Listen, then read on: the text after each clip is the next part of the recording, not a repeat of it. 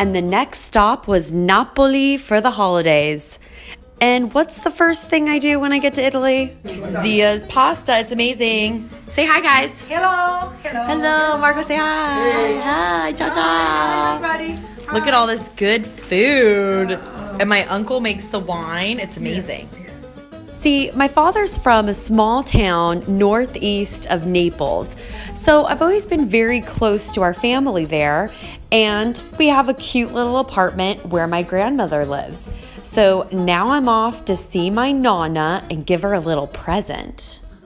Nonna's putting on her confused girl headband. She loves it. It's early Christmas present. Nonna, ti piace? And Nonna loved her present so much, she bursted out in song. Più della luna. We got the clothes on the line out here, and this is actually the view from my room. Nonna and I are sitting outside enjoying some sun. Then after 3 espressos each, things start to get a little wild. Say ciao, Nonna. Ciao. I'm working and we're listening to music. She's coloring.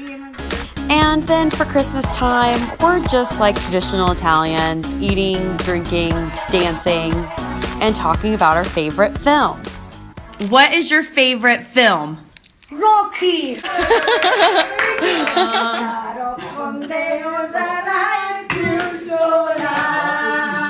And then it started to snow, which was fun for a couple days, but then I was like, I'm out of here. I'm going to the Amalfi Coast, which, lucky for me, is only an hour away. I am at the Amalfi Coast in Italy right now. The Italians have a saying, dolce far niente, which means it's sweet to do nothing. The idea behind this is that doing nothing is actually an event within itself. This is an opposing idea to the run, run, run mentality that we have here at home in the US. So I decided I was gonna get off the hamster wheel and do nothing, AKA twirl. Morning in Ravello. It's espresso time after eating lots of pasta last night. And this is the view while I'm eating lots of Nutella.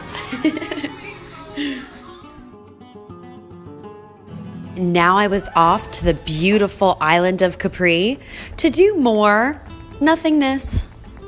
I am in Anna Capri and I am on the chairlift going up to the mountain right now. And this is like one of those times in life where you're just like, life is so beautiful. There's just so much beauty in the world and there's so much to experience and see. And it's just really important to enjoy your moments. And I can't help but think this is probably how Sophia Loren felt when she was on this exact same chairlift filming the movie It Started in Naples.